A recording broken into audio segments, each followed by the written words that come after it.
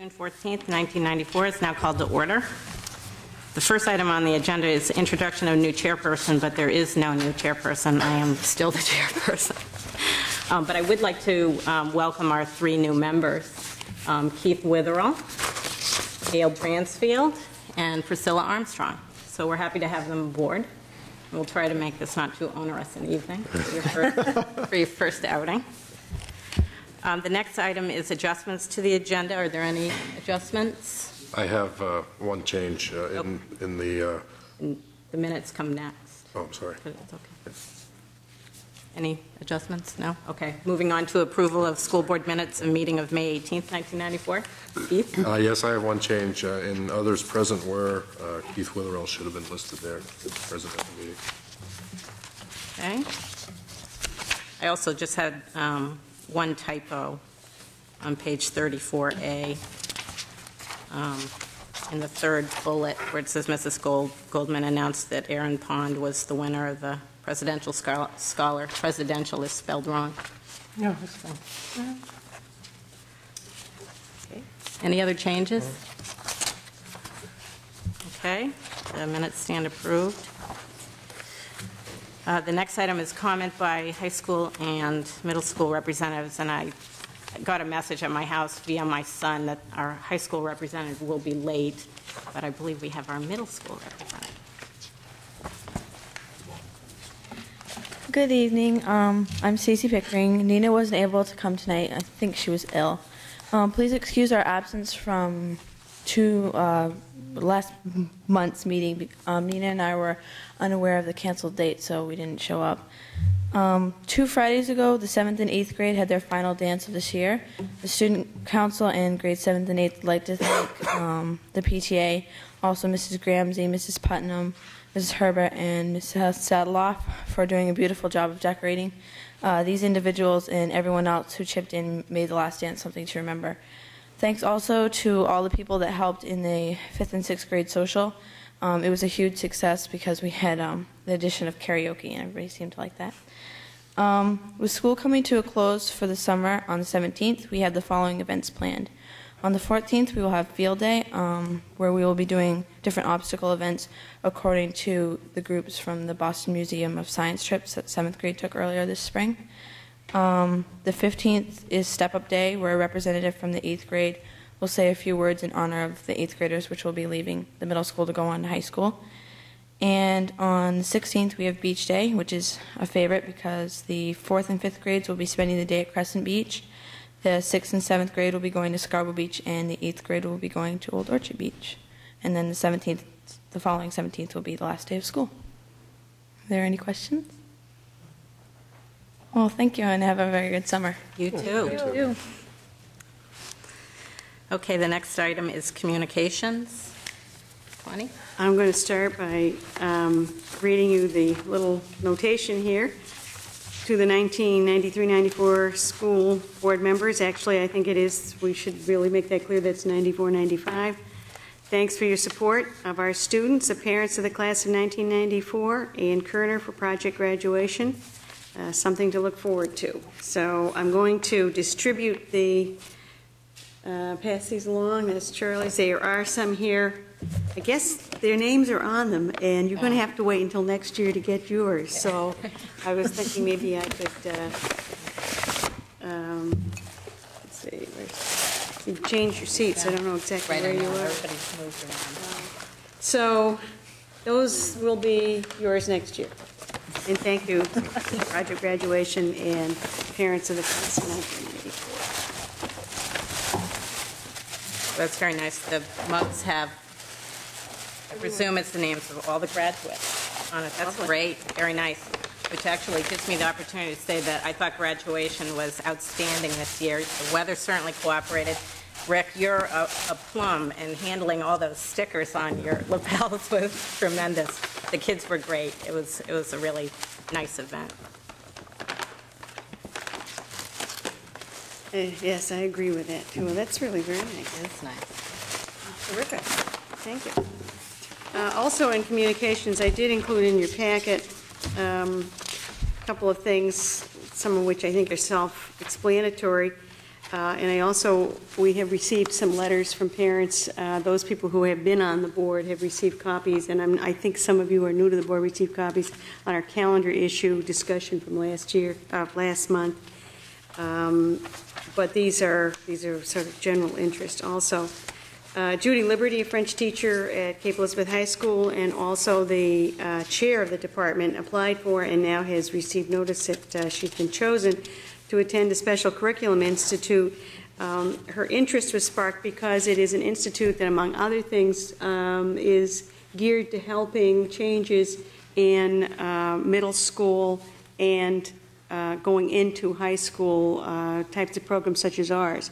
The high school, of course, has been trying to figure out just what impact FLES program brings. The kids really actually know more, their ear is better, so that the standing high school programs obviously need to be expanded and adjusted. So it's kind of a happy dilemma, but it is one that needs to be addressed. And so Judy has chosen to give some extra time this summer. We're proud that she has been chosen, and I'm sure it will be helpful. I also included a letter from Joyce Bell because I know the board is very much involved with computer issues. You've been supporting our efforts to not only develop a vision, but actually put some stuff in that works. The story as outlined here is kind of neat because it shows you that you don't just buy equipment and put it in, as I imagine Keith could tell us very well. That's for sure. And at times it did seem like a continuing saga, but Joyce Bell, a librarian at the high school, has been extremely helpful in getting us online in various databases in the years that she's been here. Teachers are working more and more with that possibility, students taking advantage of it. I also want to point out that another person mentioned here, Theo Van Dinter, a senior who just graduated, who has been one of our very effective computer hackers who we in fact have hired. He's excellent. We're going to miss him. We'll have to find a replacement from next year's juniors or seniors. And then I also included a letter that was sent to me just simply representing the system, thanking our students for participating in the 1994 Day of Caring, sponsored by the United Way. I thought you might be interested in seeing some of the things the kids have been doing. Okay. Great. Okay, the next item is superintendent's report. Connie? The first item is the fourth grade assessments for this year. You have had an opportunity by now, I'm sure, to look at your copy of the entire report. And Lyle has, even though he had to do it a little hurriedly because we just received these a couple of weeks ago, has in fact been able to put together his report, and he is here tonight. Lyle, do you want to address this for us?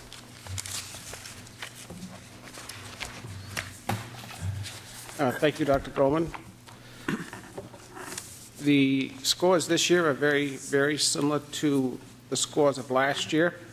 If you turn to page 2 of the state report, or page 1 of my report, you will notice that there are, when the students were tested, there were 117 students in the 4th grade.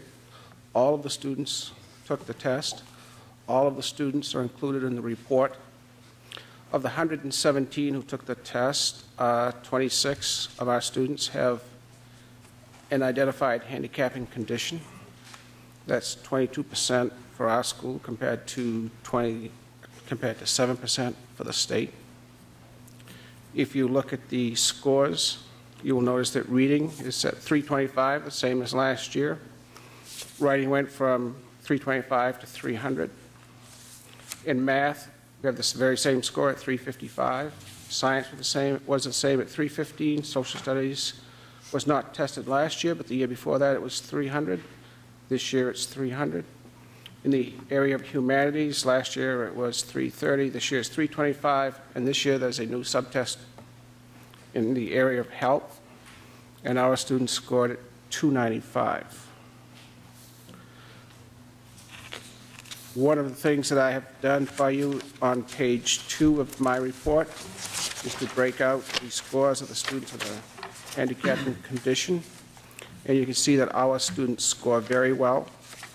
As a matter of fact, for math, on the group of students who have a handicapping condition in our school score approximately at the state average and are close to that in reading and writing. To the far right of that column, I've listed the difference between the handicap scores of our students, or the scores of our handicapped students, and the average for the state.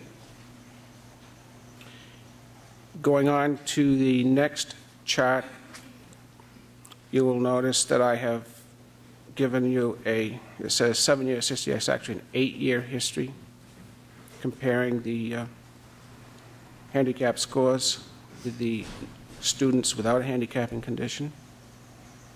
And in the last chart at the bottom of page 2, you will note that I have compared the boy scores to the girl scores and listed any gender difference. And the largest gender difference this year is in writing, where the girls score 51 points better than the boys, and that is just barely reaches the level of significance. And that is way down. As a matter of fact, the whole gender difference issue is dramatically improved over the past few years, where we've had gender difference scores of up to 100, 110, or 115 points difference. Those kinds of differences do not exist this year. And the scores are very even, both at the state level and at Cape Elizabeth. That's a real rapid review of the testing, and I'd be happy to address any questions you folks may have. Charlie? On your report, page 2, the second set of graphs, on the 93-94 writing non-handicapped, I think it should be 323 instead of 223. Yes, you're correct. Thank you.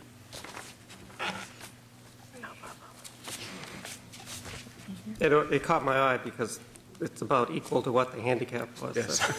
And so when I looked up at your previous score, where you had broken it out, it said 323. So. We lost just 100 points in the transfer. I mean, writing's been an issue, and I didn't want to make it look like it was a dramatic issue. One of the things I should point out, too, considering you mentioned that, last time I presented, we talked a little bit about scaled scores and how scaled scores, a change in scaled scores at the top do not move you very far on a percentile basis. That change of a scale score from 325 to 300 represents approximately a change from the 95th percentile to about the 92nd percentile. So you're looking at a change of about 3 percentile points, and that's why I say it's only halfway to being statistically significant, because of the small amount of change. Charlie? It's interesting, after 5 years of looking at these, you learn something new every year, or you observe something different. On the state's page 8, writing results, one of the things I hadn't realized in the past was under summary of annotations, I had never noticed the commendations and needs and the percentages. Are we about where we are? Have we shown improvement, or are we from past years? Or I think we're about where we have been. As Connie said, we received these just last week, and these are very busy times at school, so I haven't taken a lot of time to review these in that kind of detail. It's interesting. That's one area that I had never noticed, that the evaluators commend or note students that need improvement, and I would assume that the other 15% must have done all right without have met the average or median expectations. That's what I just wanted to know what the breakdown from previous years. I can go back and pull my reports, but it probably is easier for you since you have them all filed together. I think that yes, I do. If you can't find we talked about filing systems last night and how one copes with the reams of reports and papers over the years, and if you have, I had them by years, but not broken down by actual categories. But it would be, that's one area would be of interest to me to know how we have fared as far as commendation needs over the years in writing. I can check that out and give you a call if you'd like. Okay, thank you.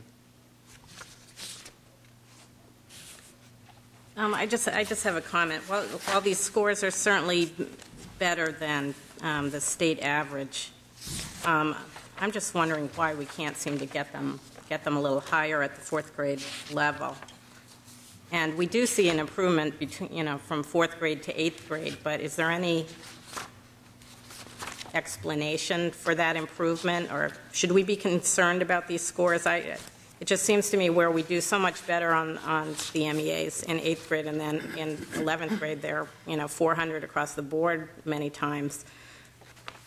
Why are these scores so significantly lower? Do we know? Well, as I say, I don't want to get into speculating why that trend has been there for quite some time. At the same time, I'd like to reiterate what I keep saying, and that is that the significant difference, remember, is like a difference between the 93rd and 98th and 99th percentile. However, even though it is fairly small, it is very constant.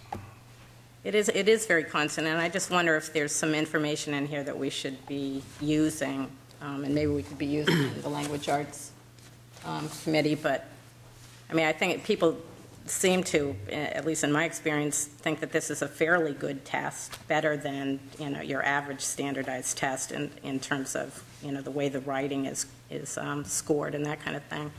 And I hope maybe we can use that to see what we can improve. Charlie? One of the things that I did notice in looking at the state report is that for our band of scoring, we're right smack in the middle almost on every category.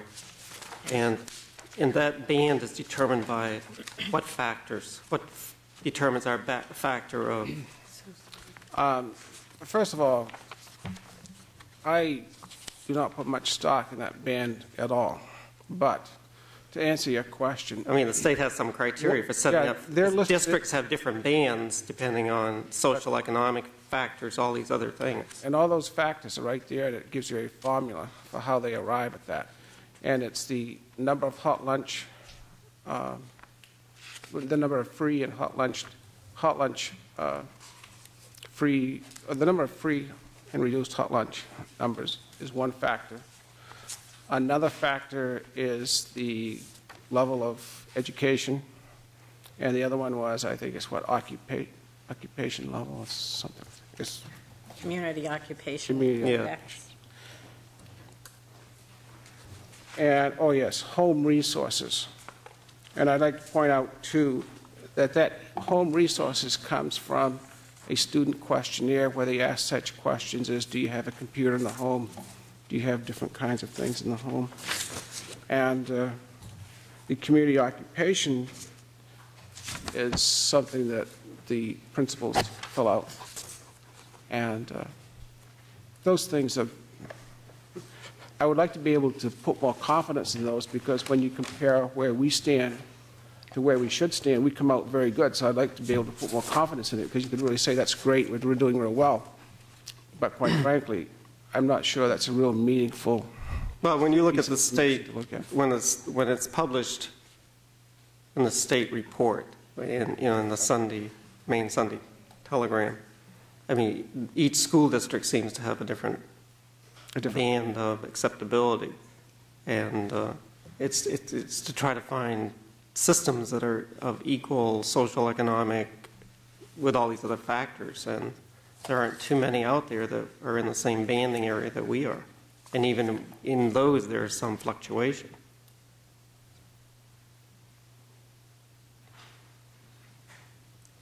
Well, I don't want to put too much stock in a test. One test is just a snapshot in time, and you can argue about its validity and everything. I just think when you have consistent scores over a period of time that stay so constant, that we should just be saying, I've said this, I think every time these are presented, that we should be using the information that is valuable in here to advance our program.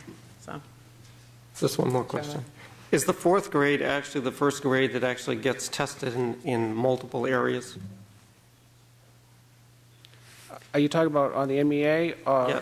Yes. Is it really their big first formal kind of testing? No. For the state, it's the first. Yeah, I know for the state. I mean, But- within our own system.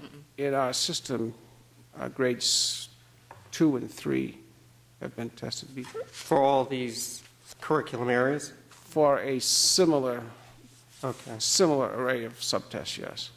They don't match one for one, No.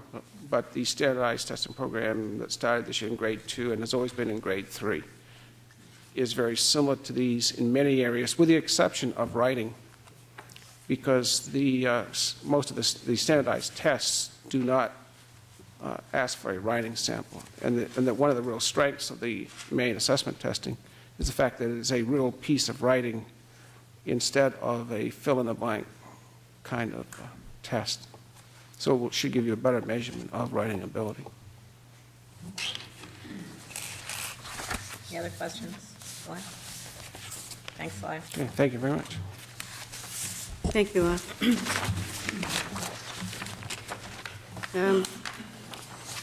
The next item is really just a quick update. I didn't put anything in your packet because the transition committee is very much that going on for new board members or anybody who may not be familiar with that term.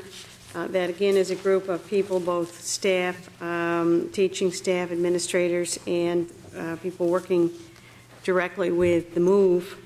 There's an enormous amount of packing that has to go on right now because we have to empty both the middle school and the Pond Cove School for the asbestos abatement program. And if you have been in either of those buildings recently, you are aware that there's a lot of material already in boxes. Each of these has to be labeled. Each of them has to be put somewhere. It's just an enormous project. We have had, I certainly want to compliment the spirit of the teachers who've been involved in all of this, as well as our really a wide group of people. We will be sending out material during the summer so that we have some means of communicating. The courier towards the end of the summer, we will be asking them to help us also print some material. Again, I just remind people, we know that you'll be curious, you'll want to have information about just exactly what's being set up between the schools, what are the safety measures, and so on and so forth.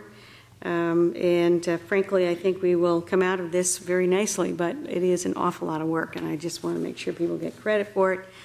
And I also want to thank parents who've been in. I know that a number of parents have volunteered to come in and help box things up. It truly is appreciated. I know teachers are very appreciative of that help. So it's a big area. We have building principals here who are involved with this. If anybody has any specific questions, we'll try to answer them. So Weatherby, who's very much involved with this, is also here. Charlie? Are we going to be hiring high school students to help this year like we have in the past? For a limited period of time during the move, we are doing that. Of course, the actual part of what they've done for us in the past is cleaning. And frankly, the major cleaning, of course, at the high school will still go on, as well as some projects that are going on down there. There's going to be a period of the summer when none of us are really going to be able to be in the buildings, and cleaning is going to be more in the sense of putting things back together as best we can. So there'll be limited uses of high school students. But we'll be using them for the moving? Yeah. Okay. We are actually a combination of high school students, our own in-house staff, of course, and we are also using professional moving services for some pieces of things. But we even have to move out kitchen equipment. And when they say move everything, they mean move everything, from the pencil sharpener to the stove.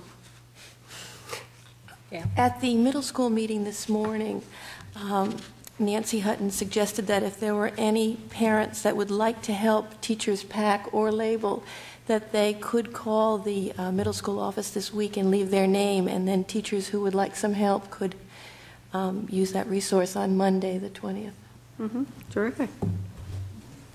Sure be appreciated. Questions? No. Okay. The next item, again, is just an information item. I put some information in your packet, but not anything separate. the community approach to substance abuse has recently added a dimension of trying to pull together those organizations, specifically police enforcement. We'll be reaching out to our religious communities, various community groups, and we're just really trying to deal with it at the policy level at this point. So I am requesting that the school board's involvement also focus on policy, not only bringing together the policies we have in place or any that we might need to upgrade or look at, but make sure that we are aware of any policies that other community agencies are using so that we can have some consistency here.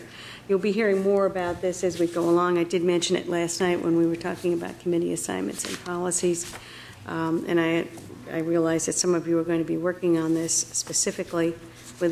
Actually, we have a meeting tomorrow. At the moment, we don't have an actual policy yet to present to the board, but I do think it's important to take the draft policies that this group is looking at and present them to the policy subcommittee and to involve the board directly through that mechanism. Any questions? No? Okay. And finally, we have in our pack, this is sort of a little bit of deja vu, but these things do happen. Nancy Hutton and Bev Bisbee at the middle school showed, I think, a great deal of energy and enthusiasm and did, in fact, submit a technology grant to the state. Unfortunately, by this time, we already know that we were not awarded that grant, but you still have to take a vote approving it. The reason for that is that had we had the best of all possible timelines, it would have been in the board packet for May, because it did require board vote of approval. What we did at the time was to take a telephone poll, but it's something I almost never do because we have sunshine laws for board decisions and they need to be taken in open meetings and so on. But at any rate, in this case, I knew that people would be in favor of trying to get some money for technology. But whenever we take a telephone poll at the next board meeting, we must take a vote. So in your packet, there is a copy of the grant. It's a very, I think, innovative and important attempt. The fact that it wasn't funded simply means that we now have to think through and try to follow up in more imaginative ways, perhaps, for how we do that. Or I would also point out that the effort that went into that can be used in writing other grants. There are other avenues by which we can try to get some money for those kinds of things.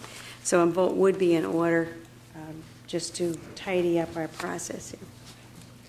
I'd entertain a motion. Charlie?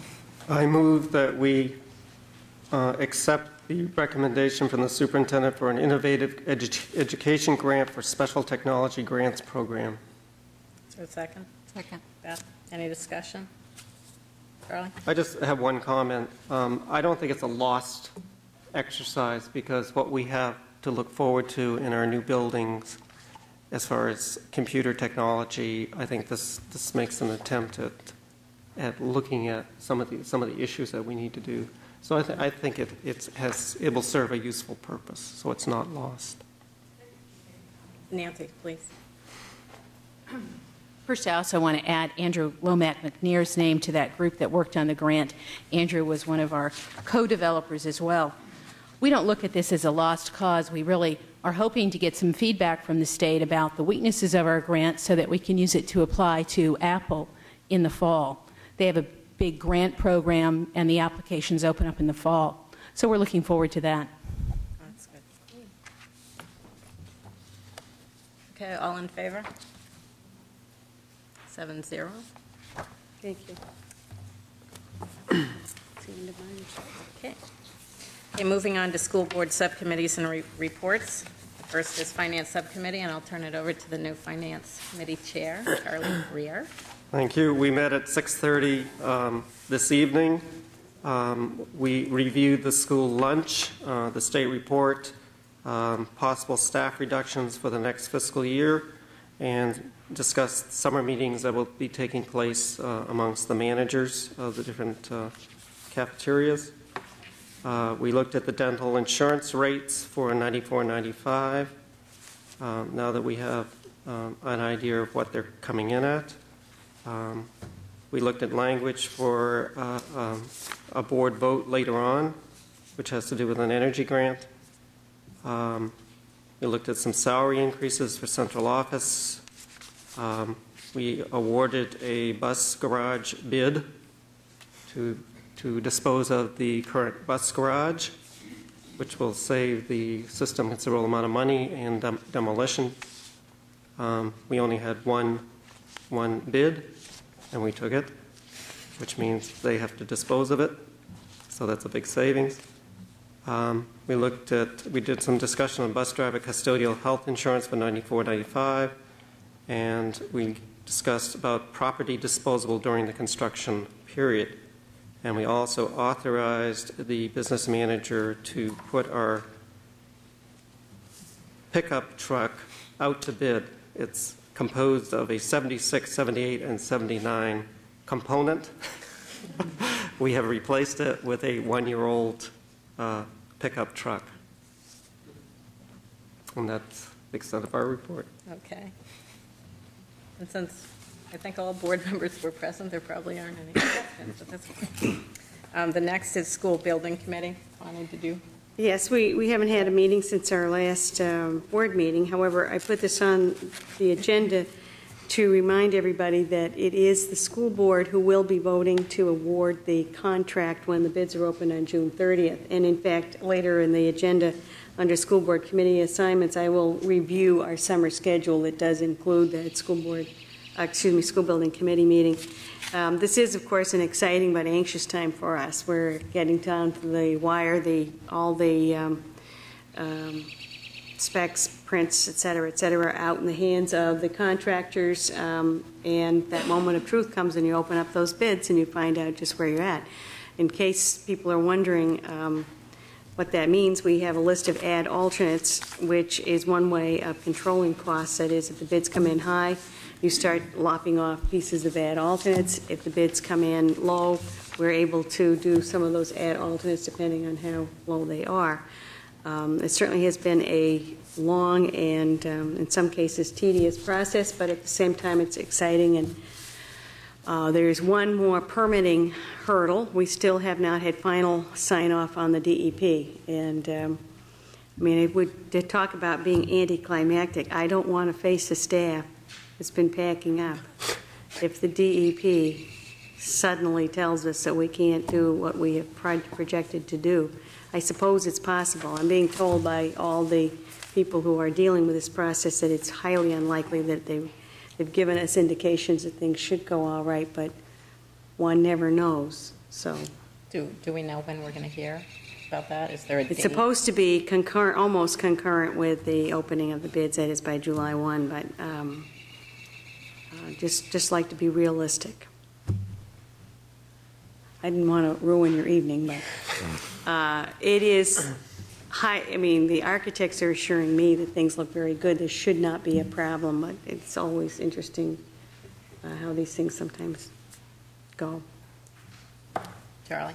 As the building committee, we have been aware that the DEP approval would be right at the same moment we would be opening bids. So we should point out that our timeline has been very tight for a project of this complexity. I mean, the fact that it is local money means that we have been able to move faster. Had this been a state-funded project, we'd still be on the planning board because there are so few windows of opportunity. We still had to go through all the same state-level approvals, but we were able to do it at a faster timeline instead of the once-a-year kind of thing that occurs.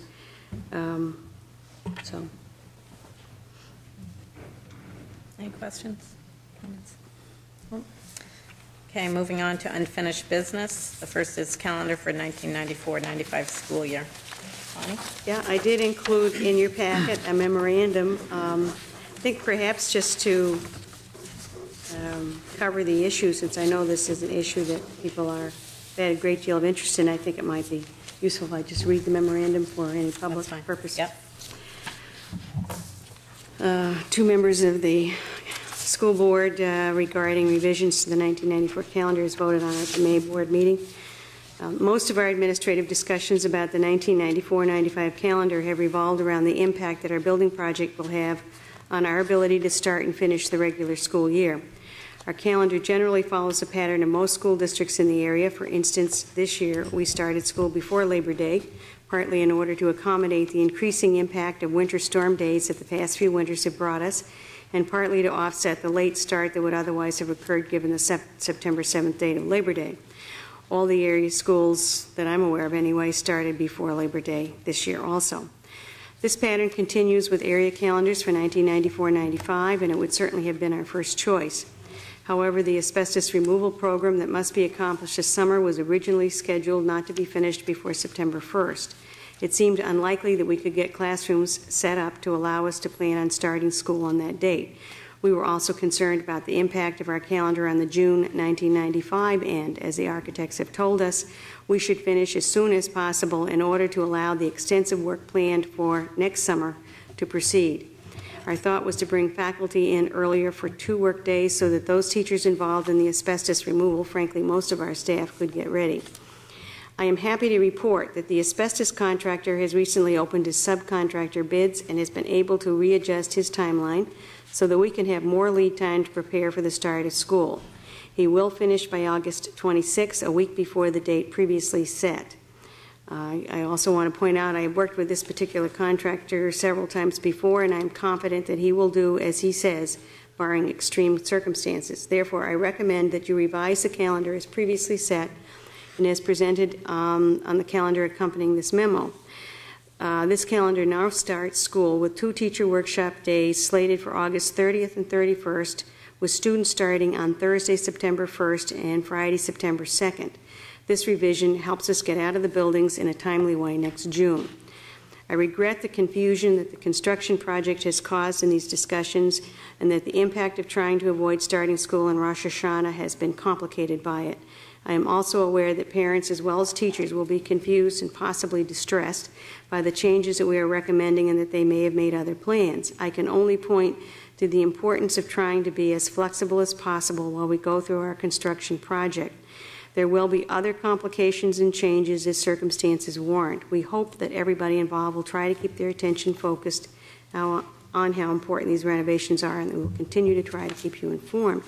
I might add that when I was able to make this recommendation, I looked at the dates of August 30th and 31st, which technically fall within this year's teacher contract, and did go to the Executive Board of the Teachers Association to explain why I think for a variety of reasons I thought it was important, and I do have their acceptance of that fact. So I think we have no hurdle left. Charlie? As a result of our May meeting, I think we still have one hurdle left, and I think we have to do something about December 23rd. And I would strongly recommend that we amend this schedule as presented by the superintendent to make December 23rd a school day and make the last day of school June 15th. June 15th, including snow days. Yes, including the last snow days. school theoretically then Would be the 8th. The 8th. Okay. Very good. That was, I want to point out, the calendar I originally presented had that as a day of school. Right. Anybody have anything to say on this, or I'd entertain a motion if... I so move that we accept the recommendation of the... Oh, sorry, Excuse me. yes. Oh, sure, come on up.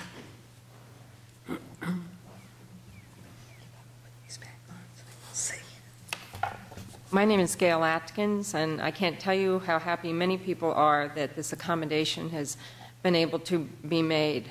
And I do thank Superintendent Goldman for working on this, and for all the board members for being cooperative. There are many people that I think still are a little concerned over the possibility of delays with the contractor. That is not uncommon. And a couple of things that I would like to point out. I had called all of the local school districts, and they were all starting before Labor Day, with the exception of the town of Cumberland. And their reasons for starting on September 8th which was the day that many of us were requesting, were that they were also involved with construction and that they were honoring the 2-day holiday of Rosh Hashanah. So there was a school district that was making that exception. I also spoke with the director of the Portland Regional Vocational Technical Institute because I know there were some concerns about students who participate in that program and that if we started later, they might be compromised. And the director informed me that the way the program is set up, the programs have alternate start and stop dates so that they can accommodate all of the school systems and accommodate whenever students can come and when they can end. He said it's also not uncommon for students to attend classes there early, even if their school system hasn't started yet, just so they can get to know the teachers and get a jump on things. So there is an alternative there for those students involved in that program. In a very, very short period of time, I was able to obtain 142 signatures representing approximately 163 students. I would like to submit these to the board. And I stopped the petitions when I learned that there was going to be this compromise with the contractor. And I have no doubt that if I had attended the other meetings that I had planned to attend, such as the high school play and the Pond Cove Social, et cetera, that I would have had many, many more signatures. There was overwhelming support for starting school on September 8th and making December 23rd a school date. We had very, very, very few people turn us down. And I just hope that if for some reason there is a delay with the contractor this summer, if they uncover something in the schools that they had not planned to uncover, that and the board goes to vote on a new start calendar, that this issue could be looked at very carefully. Thank you. Thanks, Gail. I'd entertain a motion. Charlie? I move that we accept the recommendation of the superintendent to start school on September 30th. And No. actually the 1st?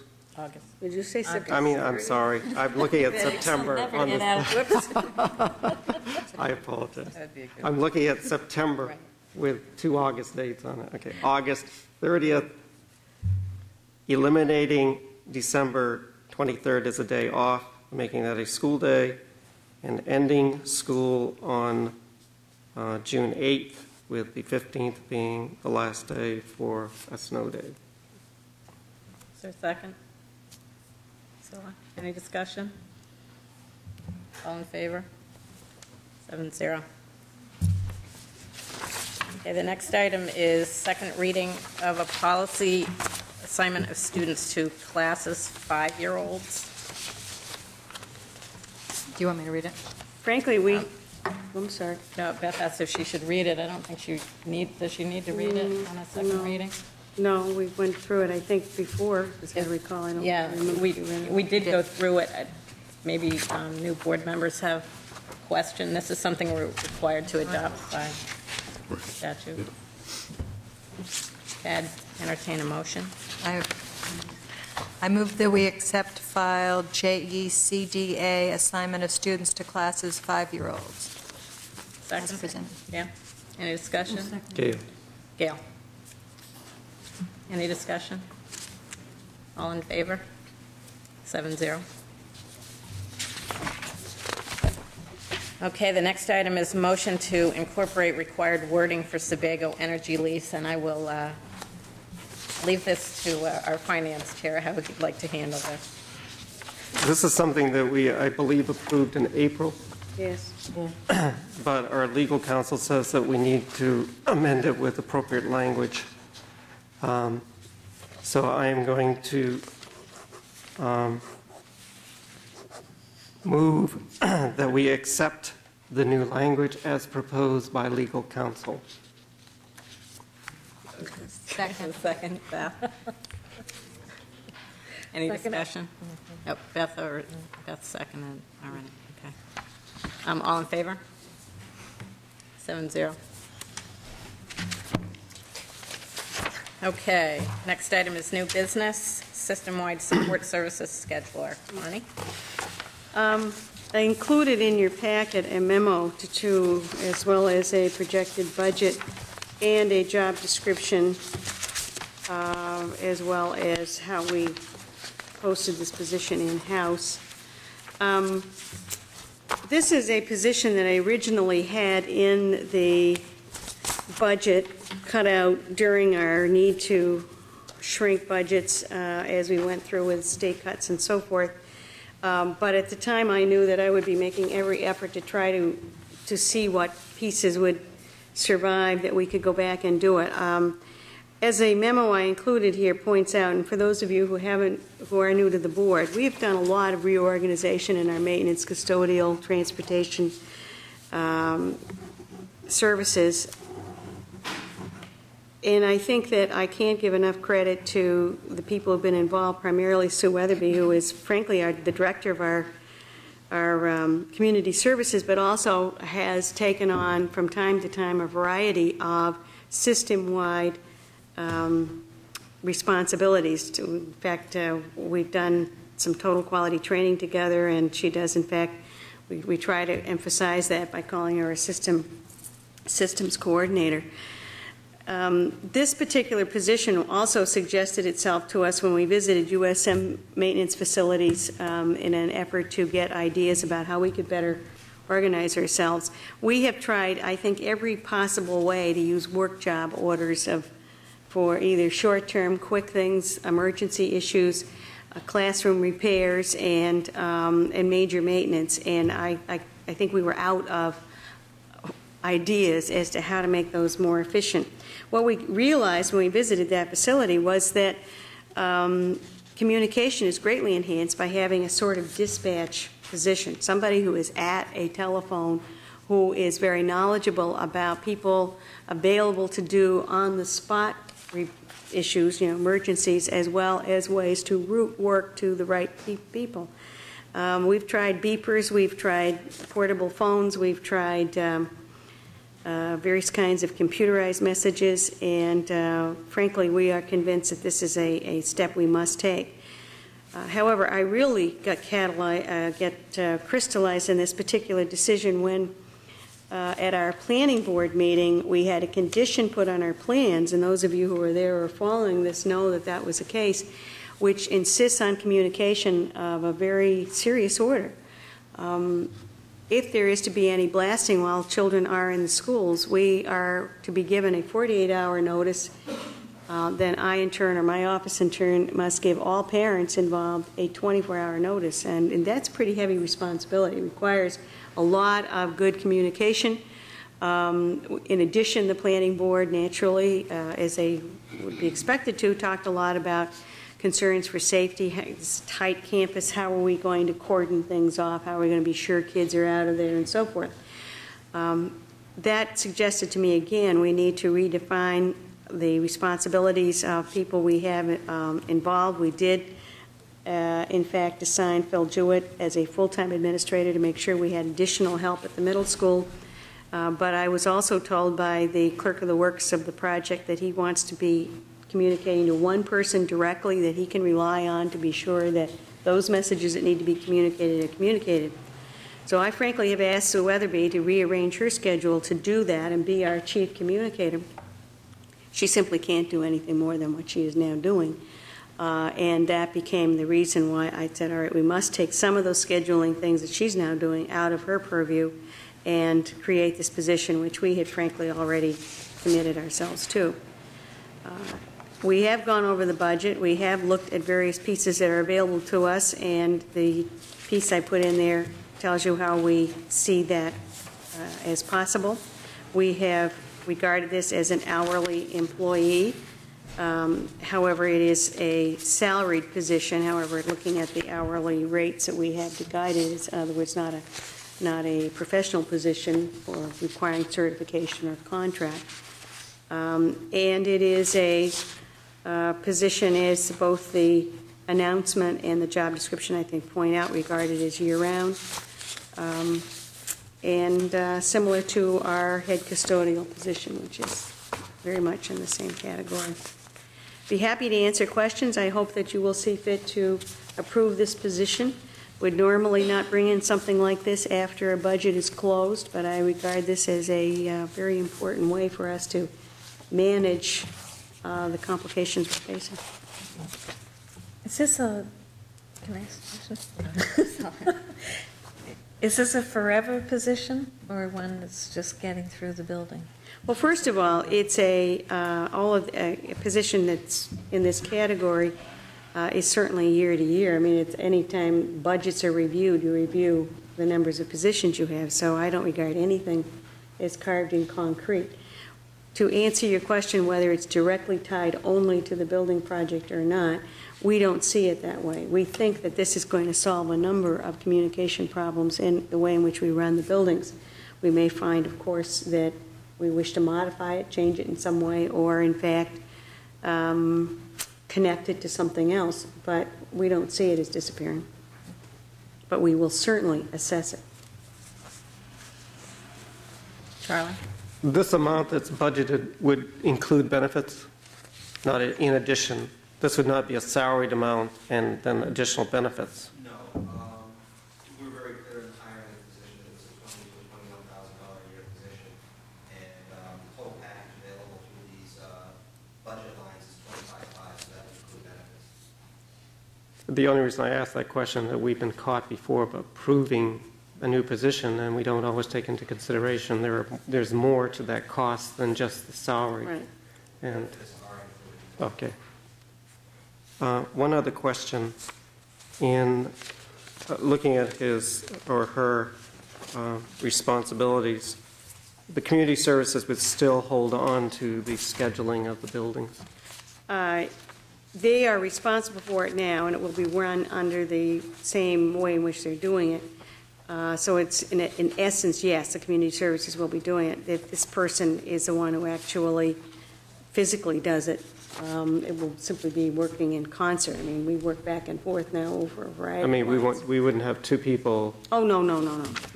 You know, and that I could see questions of overbooking. I mean, I know it's done by computer, but still, when you get more than a couple hands on the pot. Right, no, but this is certainly going to be incorporated into the kinds of things that we're already doing.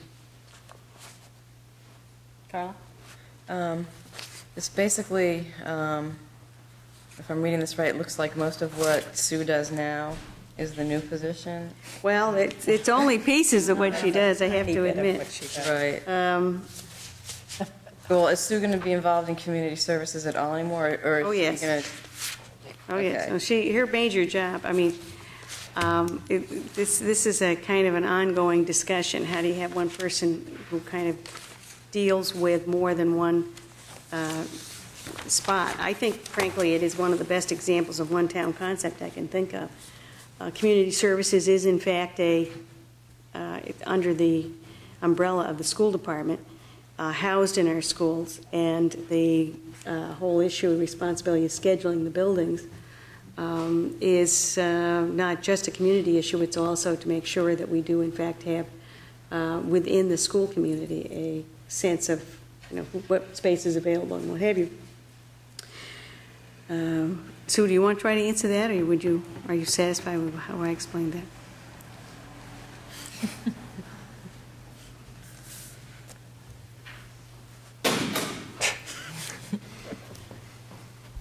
We will continue to schedule the buildings. This person may take on the responsibility of actually distributing that on a week-to-week basis, but the calls would still come to our office. They would utilize the program that we have in place at this point. So, and they will be more or less reporting to and working with the community services office, the transportation supervisor, the custodial supervisor, and the maintenance director. So what this does is sort of just bring everything together so that this one person is sort of overseeing everything connected with utilization of the building. But still, there will be a great deal of communication with us. So we're improving the process. We're really not changing it. Charlie? I think what might be enlightening to the new board members is that what Sue took on for us 3 years ago was additional responsibilities over and beyond what she was doing. And in order for her to do that, she had to actually increase some of the responsibilities of her own staff to take on some functions, but not all of them. So she has taken on additional responsibilities besides her job and has done a commendable job. So I'd like to ask you a question. Are Sure. you still going to be serving on the bus route appeal committee? Or are you- Because Yes. I would hate to quit taking those rides. That's not going to change. This person will be, provide us support and clerical services and so forth, but I wouldn't ask this person to be a representative on that committee. However, we did ask the question, since you're on the front line of the phone calls, how will you handle it? And are you okay about taking those calls initially? Certainly, we wouldn't put them in that position to make the decision. That would move on up and would still go to the appeals committee. Right. Okay. Okay. Any other questions of Sue? Any other discussion or questions? Bonnie? No? Well, I assume we have to vote on this, Yes, you do. right? I entertain a motion. Beth? I move that we accept the creation of a system-wide support services scheduler position. Second? I second that. Carolyn? Any discussion? All in favor? 7-0. Thank you. I mean, this, as I said, my sense of process would be that we don't add positions once a budget is closed, but we are facing so much complication that we really appreciate this. The other issue that I would like to point out is that most of the major school building projects that I'm aware of, even ones that are new buildings being built somewhere where they're not impacting daily classes, districts do everything they can to release a full-time administrator to do nothing but deal with that project in a communication basis. We've never had that kind of budget. We don't have it in our operating budget, and because it's all locally funded, we certainly did not feel free to divert any of those funds for that purpose. So we are putting together the resources we have in order to do the job, and I have every confidence that this will work. But thank you. I would just like to request, at some point, Rosemary Reed made the suggestion that we keep some kind of list of all these kinds of expenses that we are absorbing through our budget that are related to the building, and if this could be, or whatever components of this deal are directly attributed to the budget, to the building, we should do that. We have that list, and it's basically detailed expenditure of the accounting system to tell you exactly what's been expended for this movie. Great. Okay. I also had a suggestion for Sue. Maybe you should just get one of those big signs they have on the turnpike, you know, about expect delays and things like that, and you could just post the blasting messages that way. I don't know. Be effective. All right, the next item is school board committee assignments, and I'm going to read through the list here. This is what we went through last night at our organizational meeting. So these are the school board committee appointments for the 1994-95 school year. Our standing committees are the Finance Subcommittee, and Charlie Greer, as you already know, is the chair. Priscilla Armstrong and Keith Witherell will also serve on that committee. The Policy Subcommittee, Beth Currier is the chair, and Carla Bernstein and Gail Dransfield will serve on that committee. On our more, our ad hoc committees and various little things we have to do with teacher contracts and the School Board Association and such, we have a list here. For the Athletic Fee Committee, Beth Currier, Building Committee, myself and Charlie Greer. Calendar Committee, which is a new committee which I requested to be formed to start looking at the way our calendar is structured, not for next year, obviously. We've had more than enough changes for next year. But just the idea of maybe combining February and April vacation, that kind of thing, things that have been raised to me by people in the community and other calendar-related issues that we should explore. And did I already say who's on that committee? No. Beth Courier will chair that committee, and Carla Bernstein will serve on that committee. Co-curricular fee committee, Beth Courier. Community Coalition, Carla Bernstein. Legislative liaison contact person, Gail Dransfield. Maine School Board Association delegate, Charles Greer. The school board members who will serve on the negotiating teams with our 5 bargaining units will be appointed as we get closer to the time to start those negotiations. PRVTC General Advisory Board, Priscilla Armstrong. Quality Council, Beth Courier, and that should say Ann Chapman on it too, actually, also, I just noticed. What's that? I should also be under Quality Council with Beth. And Technology Committee, Keith Witherell and Charlie Greer will serve as the alternate for that committee. So those are our assignments. There'll be other things coming up over the course. Did you read the calendar committee correctly? No. Yeah, oh, actually, I should say, I crossed it out on mine. What I said was correct. Okay. Okay? Can you repeat that, please? Beth Courier is the chair, and Carla Bernstein is serving on it. Oh, okay. The other two were not. That's We're not my, correct. it's my error. Yeah. I gave It Connie was- that yeah. list earlier. It was a little confused last night. Okay, and would you like me to just read off the Sure, schedule, yeah. summer schedule? We will be typing this up, but this didn't get done today, mainly because I hadn't written it down until about 5:30, so it'll get typed tomorrow and get out to you. But just for public notice, we discussed the following dates for a summer schedule. Number 1, there will be a building committee meeting on June 30th, the evening, at 7 o'clock, the evening of the day in which we open bids. And after some discussion, we thought it would be the most efficient way we could think of was to have board members attend the school building committee, and when that finishes, when that building meeting is over with, we will have posted a special meeting of the school board. We'll then go into a session where a vote is taken to award the contract. Now, the reason we have to do that, part of our original agreement with the town council was a list of duties of the school building committee. And one of them that will be important for that particular point in time is that the school building committee reviews the bids, advises the school board. The school board, in turn, is the body that votes on awarding that contract. It is my understanding that the architects would like us to take that vote as quickly as possible.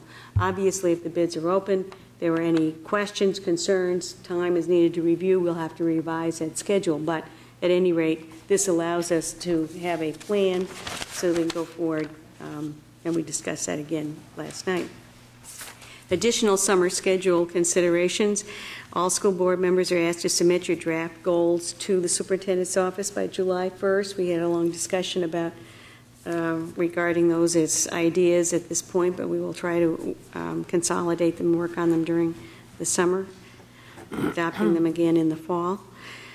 On July 12th, there will, from 1 to 5 in the afternoon, there will be a school board orientation workshop. And by the way, the notice you get will give you places where these meetings take place.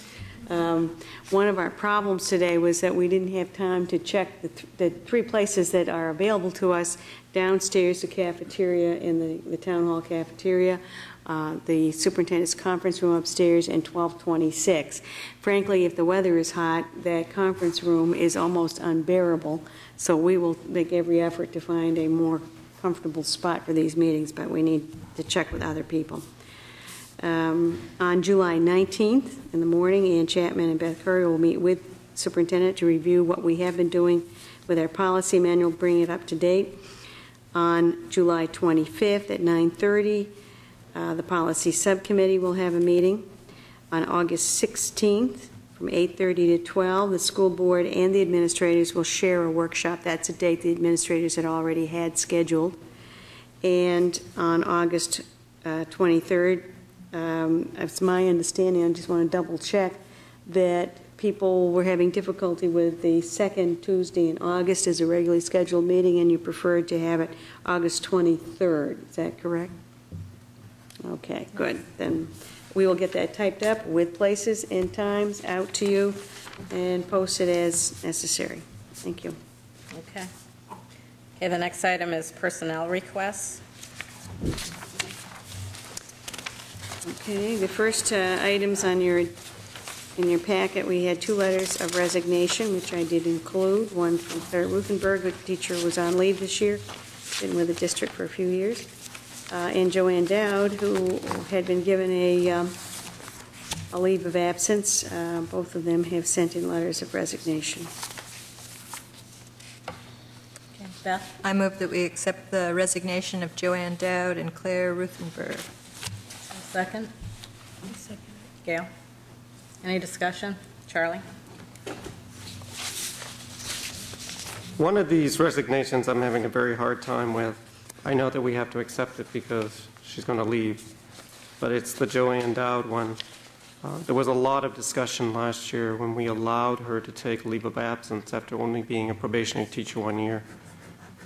I think the consensus was that she would bring back to us much more than what we would gain if she didn't go, and she's not coming back to us.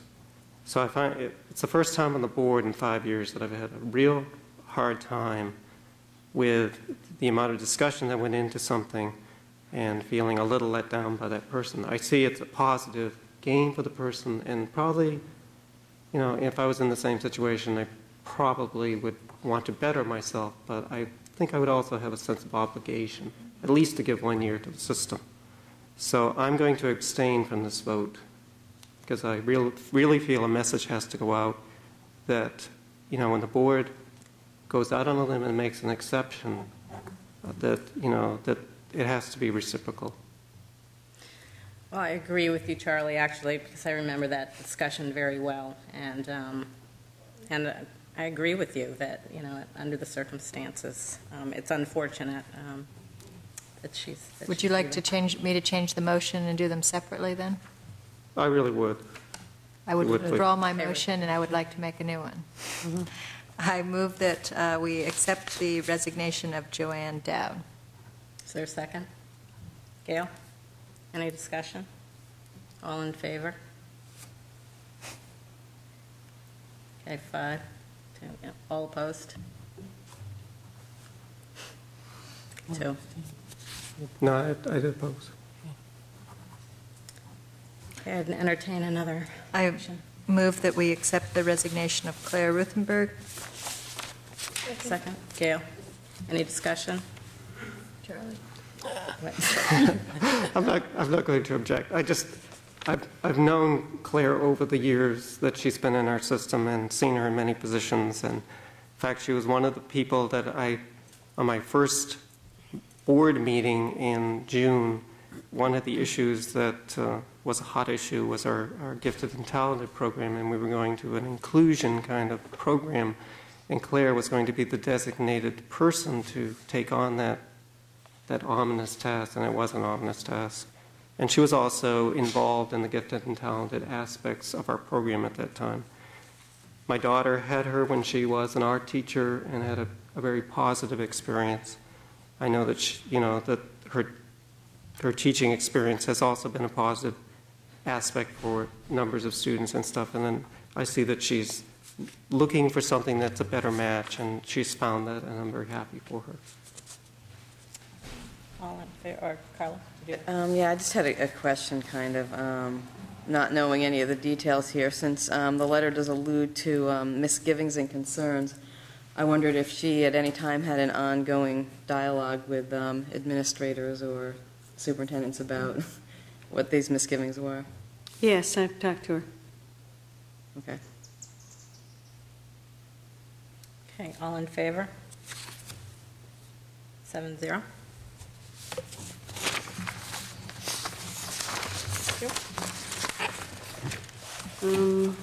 This is new teaching. Oh, yeah, new assignments. teaching assignments. And I would want to clarify, I think you just received a sheet, which I can't seem to put my hand on right off. Thank you.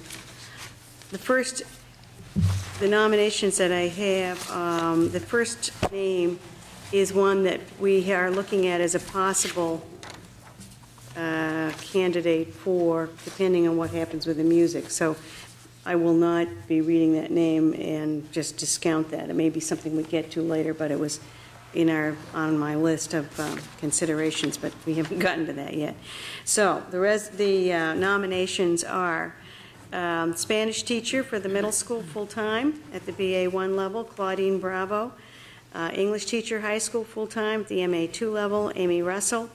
And the third position is a teacher we have had on staff, Betsy Nilsson, but as my memo on this issue also, or I guess it was in the Blue Notes, I discussed how we have finally decided to shape this position as computer instructor and computer lab coordinator, but as a full-time teaching position. We have taken that route after consulting with John Lunt, the coordinator that we are hiring to help us make sure that the directions we're taking at the high school lab are consistent with our long-range vision. I've also had an opportunity to talk to Betsy, talk to people with whom she's working. I'm really very impressed with some of the steps she's taken this year. I think this is going to work out well for us. Even though she's been on contract with us, she was on a business education contract. You may recall she was a half-time teacher because that was what the business education position was for the last few years, and we had also extended her appointment to include a half-time lab technician. So this is basically you could say it's extending the teaching part of her position, but it is an appointment to a full-time position as a computer instructor. Do you want to say something, Charlie? No, I'll wait for the nomination. Okay. Well, I'd entertain I move that we accept the superintendent's recommendations for a Spanish teacher, Claudine Bravo, English teacher, Amy Russell, and a full-time teaching position for computer instructor, computer lab coordinator, Betsy Nielsen. Is there a second? Beth? Any discussion? Just a comment on the direction that the high school computer program is going, and there were, I think, about 3 different offerings this year for computer processing, computer-type courses. I think this is a first step in a reorganizing of what we want for expectations for children when they leave the system. As we all know in our own private and personal and business lives, that the computer is a vast tool that we use every day, and we aren't preparing our students for those uses, both as a research and as a tool for accomplishing tasks. And I think this is a major step. Any other comments? I just have a question in terms of the developing the mini courses for faculty and staff. Is that going to be system-wide? And that's not clear from here. It certainly will be working with teachers at the middle school at Pond Cove who are already involved with that. And clearly that is our intention. I mean, I couldn't tell you exactly what they will be at the moment, and I think our concentration next year will be at the high school. Okay, but there's a possibility of that. Sure. Because part of our problem is obviously fragmentation of efforts. So. They are, in fact, talking back and forth quite a bit. Okay. Carla?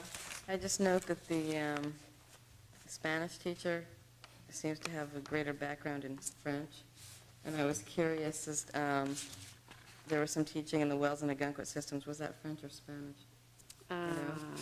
You have the... Yeah, I have it right here. Do you happen to remember, Nancy? Actually, one of the benefits of Claudine is that she is certified in both French and Spanish. She happens to be a native of France. When we did the interview with her, we talked specifically about next year was a heavy Spanish year for us. We have Spanish commitments in grades 4, 6, and 8. The following year, we'll be in the same situation with French. And with Claudine coming on board, she gives us the option of being able to move between the 2 languages. She was, part of the interview does involve talking in the target language. I have learned to listen very attentively there. I can tell you they always ask about travel in the foreign country, and anytime they have to use an American word, I really can cue in on that part of the conversation. But Claudine did very well in both languages. She does speak Spanish. She does have a slight French accent with it, as one would expect, as we have English accents, but we also feel that that's a benefit for our students, and she passed both parts of that part of the interview very, very well.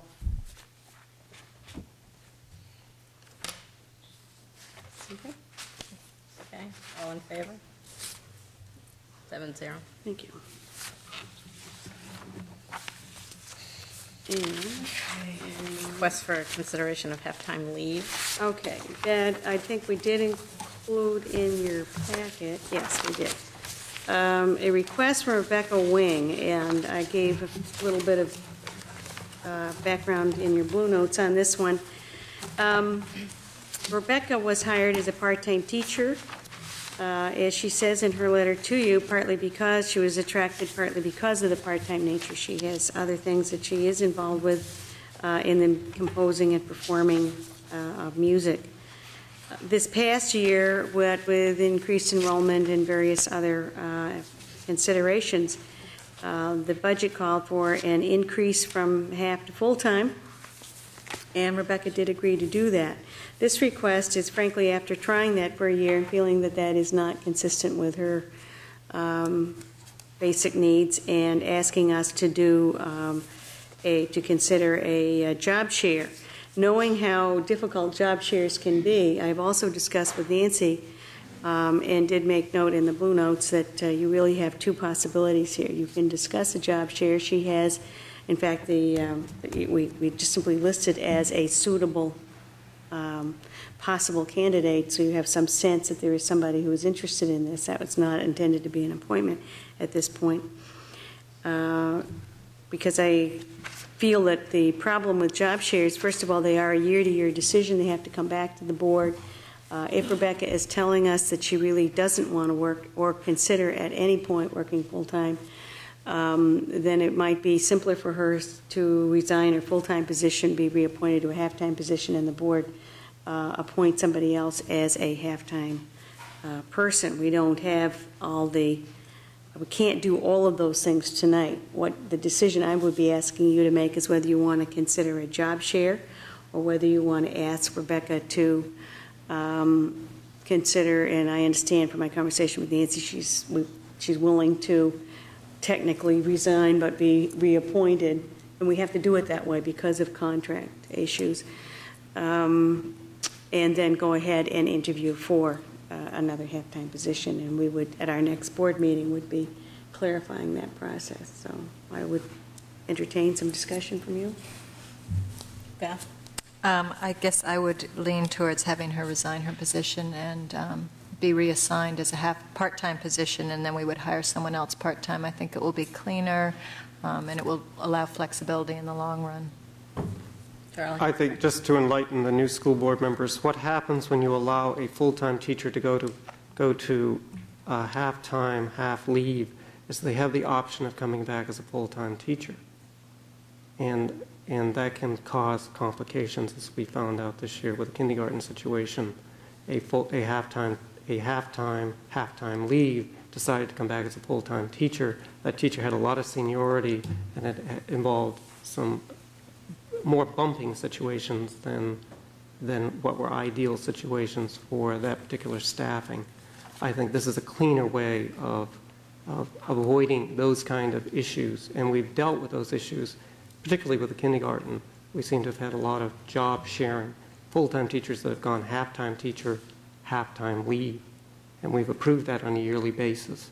I think what happens is what happened this year. When one of them decides to come back full-time, what happens to someone who is half-time? And I think it's cleaner, and it makes it a better situation in the long run to deal with. Carla? So just to clarify for me, the job share situation would make it like a half-time leave rather than an official half-time position. Okay. I was trying to think of a way to explain it after we were talking about it last night, and it finally dawned on me. Would that be the same for the other half of this job? She would just be a half-time teacher, hired as a half-time teacher. Without any leave, okay. The issue is that once you put somebody in a full-time contract, there is question as to whether they have rights to full-time employment. And the only way that attorneys advise us to handle that is for boards to review that on a year-to-year basis. So you can have somebody that you might go for 4 or 5 years conceivably doing that, and then they may wish to exercise that right to full-time. It would be one thing had Rebecca taken a full-time position, that's what she wanted, and there'd been some reduction in force or what have you. She came under the half-time, that's really what her letter tells us, what she wanted to do, and she's tried the full-time once and feels that that's interfering with what her initial plans were. Therefore, she's requesting what she's calling a job share. We're trying to frame this in the best interest of both the teacher and the system. I guess I don't understand why she has to resign and then be rehired if she was originally half-time. Why can't she just go back to that and we open up the second part, second half of the job? I could. Contracts. Oh. It has to do with contracts and the fact that. It has to do with seniority, too. Yeah, there are a variety of reasons that it can all happen in one fell swoop. It doesn't have to be a resignation with a period of time in between. It can just happen at one board meeting. So it's a formality? It is a formality. But it makes it cleaner, and I can tell you from our own experience of the last 3 to 4 years of dealing with these half-time, half-leave, granting half-time leaves every year. What happened this year. Someone decided to come back full-time. In the end, they decided to ask for a leave of absence, which we approved at our last board meeting. So we avoided a situation in staffing because we did cut a position and transferred that position to another grade level. And it was causing an impact in who was going to move. And was it the most advisable or best situation?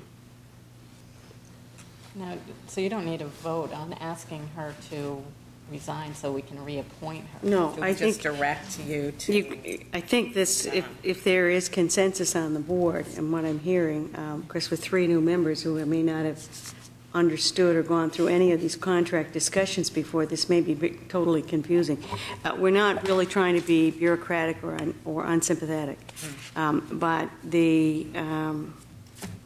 this kind of issue, when you're looking for some light reading, sit down and read the teacher contract, and you will see that there are pages about reduction in force, requests for various kinds of leaves, and it is important to dot I's and cross T's so that we do not get ourselves into a situation where people have different ideas about what was actually said or expected.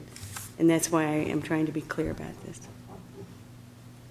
One other question. Does this affect her seniority in any way, the changing of the? I would not see it as doing that. We could make that, for instance, when we finally make this decision, I can write a letter that accompanies it that makes it clear that the board does not see that as interrupting her seniority. We have granted her a leave of absence, so she's been with us too. That's true, we have. Right. Okay, I'll be guided by your, Directed. I think I hear consensus, and Nancy and I will discuss this, and we'll go forward and be back at a later time with. Could we possibly do this in conjunction with our June 30th? I think so. meeting? Any staffing that we have at that point, we will certainly try to add to that, so we don't have to delay issuing contracts. One final piece for us, I do see our, if you'd like to stop, I see our senior. Would you like to come forward? Yes, now, Matt. Some of you may not recognize me. I have a hard time recognizing you without your hats. The hat was wonderful in the play. Thanks. It's been about 7 or 8 months before I've been here before you. But I thought since this is the last school board meeting that I'll be rep for, I ought to at least show up. We're in the process of wrapping up the school year now. We have 3 more days left to exams, and we can all sort of feel the push towards summer. But a lot has happened in the last few weeks. We did have our major success of the school musical, The Boyfriend, which some of you may have seen, and that was and will be the last musical with Gil Donatelli, who, as you all know, is leaving. And we've also had our tennis team won the states. and we just had the state track meet. I'm not sure how that went, but I'm sure it went well. Sports teams are really good. We've had SAC elections for the next year, so I'm glad to say there will be 2 school board reps next year. So that if one of them is mysteriously absent, the other one will be able to come and present before you. They'll be Jen Connell and Pat Cotter. So you'll be seeing them in the fall. We also, on Saturday, we just had graduation. That went very well, and I think I've heard from a number of seniors who especially liked the project graduation afterwards. They had, I think, 2 stand-up comedians and a hypnotist who came in, and a lot of fun things went on. That's about it. So if there are any questions, Mr. Greer? You also should be commended on your spring concert. Oh. Which actually was after the musical, and it was very nice. It was very nice in the gym, but the seats are atrocious. Yeah, the gym for an hour and 45 minutes. It has a lot nicer acoustics was better, but in the auditorium it's a lot more resonant. I actually have a question. I don't know. You might not even know the answer to this. Rick might. Do you know anything about the senior retreat or how that went? I know that was rescheduled a number of times, and I know there was some grumblings among some seniors. I think that it ended up going very well. I know that just about all the senior class and a lot of the faculty ended up being pushed into the Saco River. Was that? Oh, that was it. But I'll join Matt up here as the representative. What you're referring to was we did have the senior retreat day at Camp Ketcher, and the weather was not great, but we went with it anyway. And I think for the first time through it, it went very well. Talking with their director at the camp, was trying it for the first time, and from the seniors. I think had the weather been better, it would have been more enjoyable for the kids, but I think for the first time it went well. And just for your information, at project graduation we had 89 out of the 101 graduates attend, which is one of our highest percentages over the last 3 or 4 years, and it was a tremendous success. We had a great time. As Matt mentioned, we did have a magician and comedians, and it was a great evening, and the kids really had a great time together.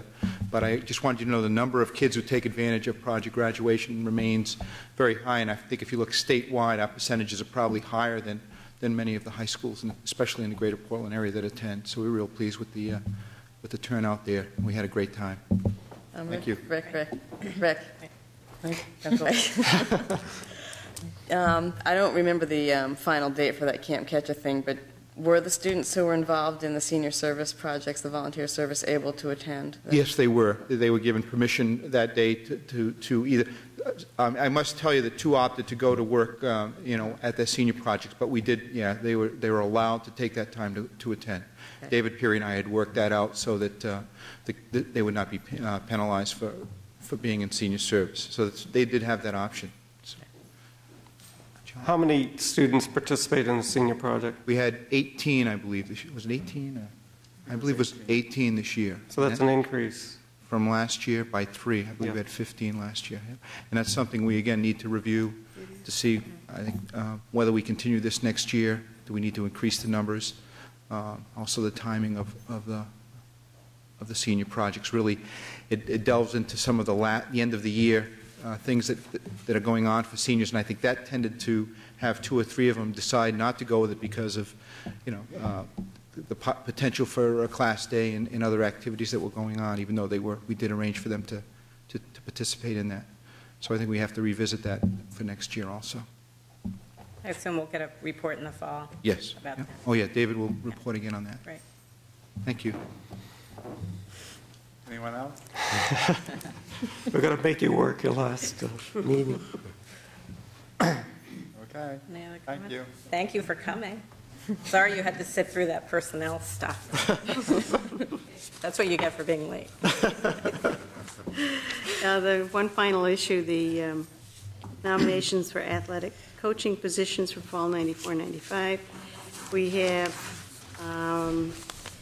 boys JV soccer, Ben Raymond, girls JV soccer, Peter Braun, winter coaching position, boys varsity basketball, Jim Ray, and athletic positions for the entire 94-95 school year, assistant athletic director Andy Strout, and House Manager Sam Boothby.